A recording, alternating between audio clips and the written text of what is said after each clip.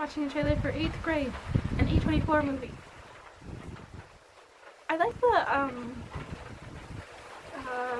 the thumbnail for this because 8th grade, 13, 14 years old, and she's got all this acne and stuff, and that's how I was at 13, 14, 15. I had really bad acne, and I feel like so many movies just don't want to show that at all in their main character. No matter like how young or how teenagery, how deep in the depths of teenagerism they are. That makes no sense, but I'm just saying, I like the thumbnail. It's relatable. So let's watch.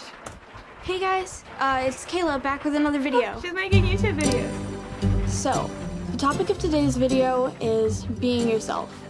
Being yourself can be hard, and it's like, aren't I always being myself? And yeah, for sure. But being yourself is like not changing yourself to impress someone else. A lot of people like call me quiet or shy or whatever, but I'm not quiet. Most quiet, Kayla Day. I don't talk a lot at school, but if people talk to me and stuff, they'd find out that I'm like really funny and cool and talkative. By the way, I like your shirt a lot. It's like so cool. What?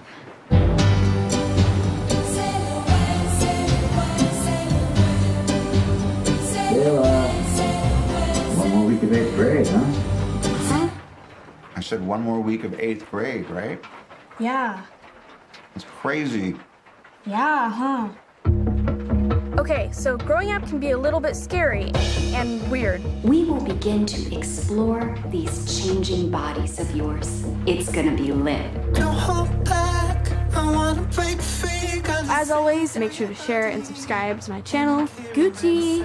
I think you're so cool. Maybe you just need to put yourself out there a little. I'm gonna stop eating with you if you keep doing You said I could say one thing. I'm really like nervous all the time. I try really hard not to feel that way. But you just need to face your fears and let people know the real you.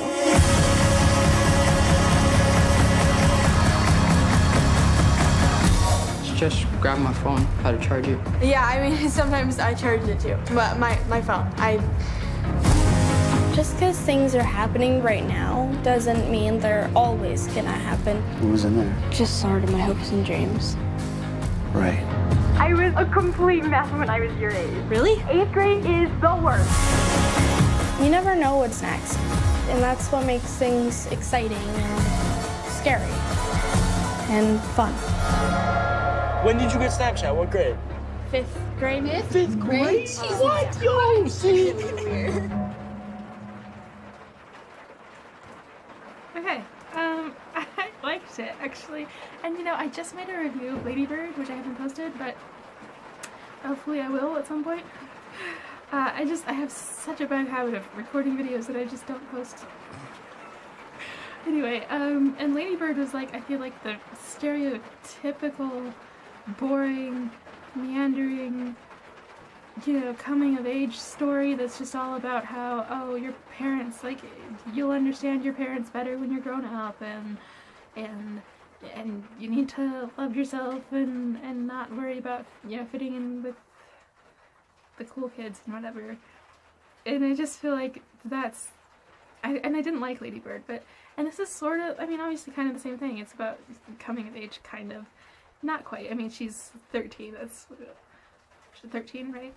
That's a ways from 18, but still, like, I feel like this is different and new and actually kind of fun looking, and might have something new-ish to say, and it's a little more updated, definitely, than Lady Bird.